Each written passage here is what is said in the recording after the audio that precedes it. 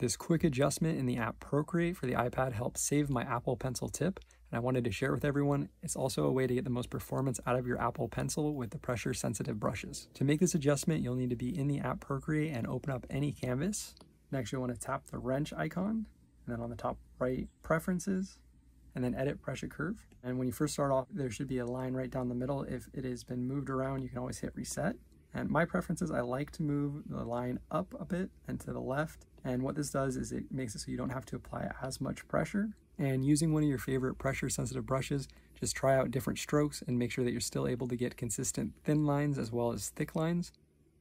You can also go back into the pressure curve and add points to make some fine adjustments. And keep in mind this change might take a little while to get used to, but as long as you're using less pressure, it's going to make the Apple Pencil last a lot longer. I hope this tip was helpful, and for more tips as well as art, check out my channel and subscribe for more. Until next time, peace!